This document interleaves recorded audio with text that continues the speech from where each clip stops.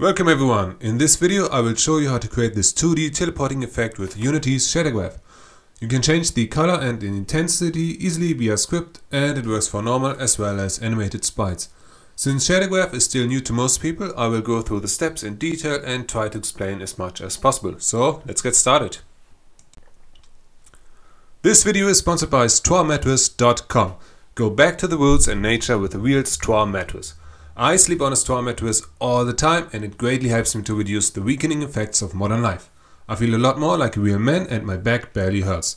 Strawmattress.com provides the greatest variety of straw mattresses anywhere on the internet, starting at as little as $1.99. If you order your straw mattress right now and enter the bonus code GameDevShack, you get a free bag of loose straw. You can stick it in your hipster beard so people will know that you slept on a real straw mattress and respect you more. Okay, back to the video. I'm using Unity version 2019.4.2 and chose the 2D template, which means that we still have to configure it a bit, but that's faster than choosing the universal render pipeline template and configuring that for 2D. First of all, we need to bring in the universal render pipeline, which is simply done through the package manager. When it is installed, right-click in your assets and choose Rendering Pipeline Asset. That creates the asset and also a renderer. This one is for 3D though, so let's delete it and create a 2D renderer.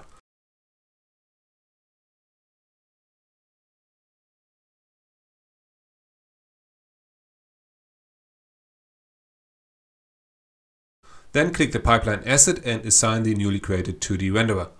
And lastly, the game needs to use that pipeline asset. So under Edit, Project Settings, Graphics, we can assign the pipeline asset.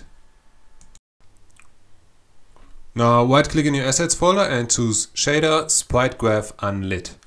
While we're at it, we can also right click the shader and then choose to create a material. That way it is using the newly created shader.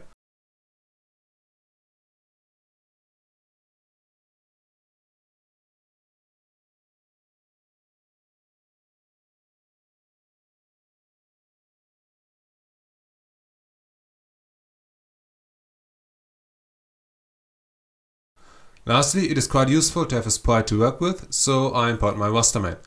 Right now he appears completely black because the default material is 2D lit, which means it is expecting a light source that we don't have. When we assign the material we just created, we get an error message because the shader has no default texture assigned. So let's open it up and get started on that.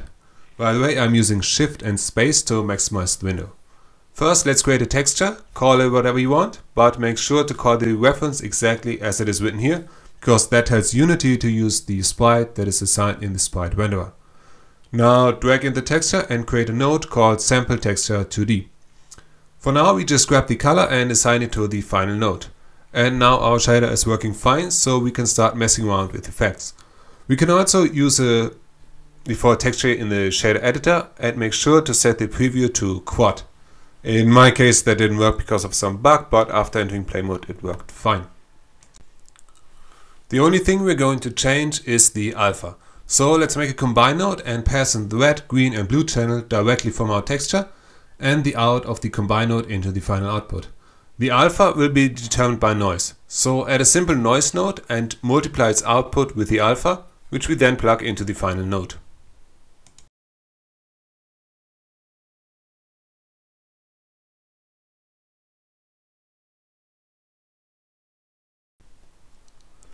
Right now every pixel has a different alpha value ranging from anywhere between 0 to 255. But it would be much better if it's either 0 or full.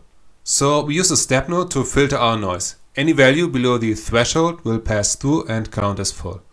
We can already see the effect starting to happen when moving the slider, but now it would be nicer if there was some vertical progress to it.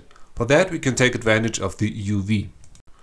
The UV map of the sprite starts in the left bottom corner at 0 and the maximum amount is 1. So if you have ever done 3D modeling you already know that, but for 2D artists this might be unfamiliar.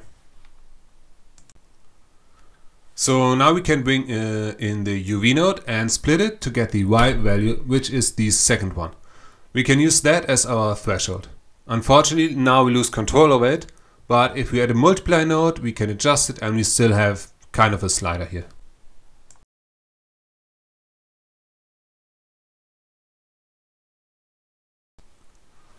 Right now the effect is flipped though, because we want it the other way around. So there's an easy workaround. Just negate the output, which means multiplying by -1 and add 1.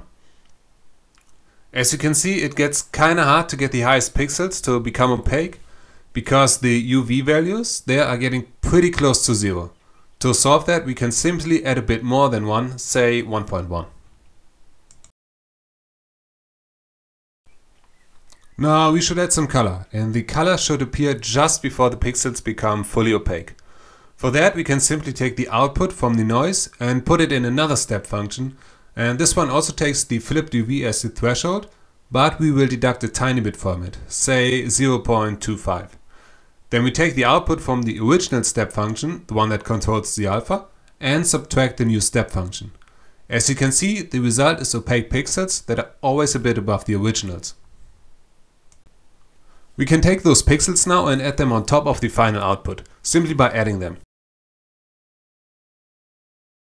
To make sure they only appear where the original sprite is, we take that alpha and multiply it.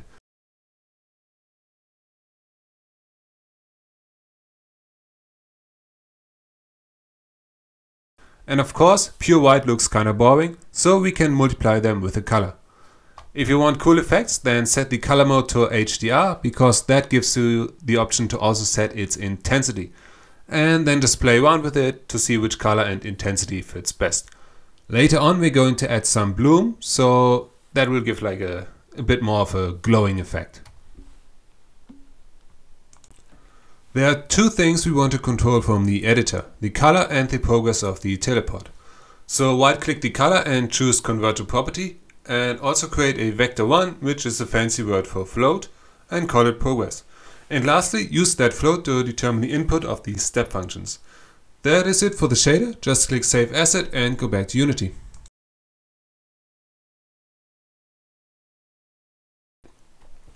When we choose the material, we can control the color and progress.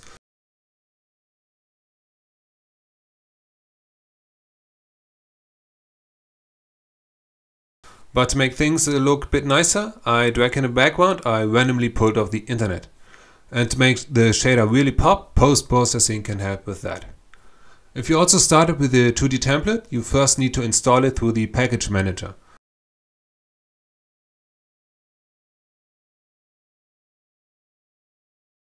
Then the camera as well as the pipeline asset need to be able to use post-processing, which is just a checkbox. In your scene, create a global volume and create a new profile. Now you can add stuff. I chose bloom, which is one of the coolest effects for lighting, because it simulates your HDR colors actually emitting light.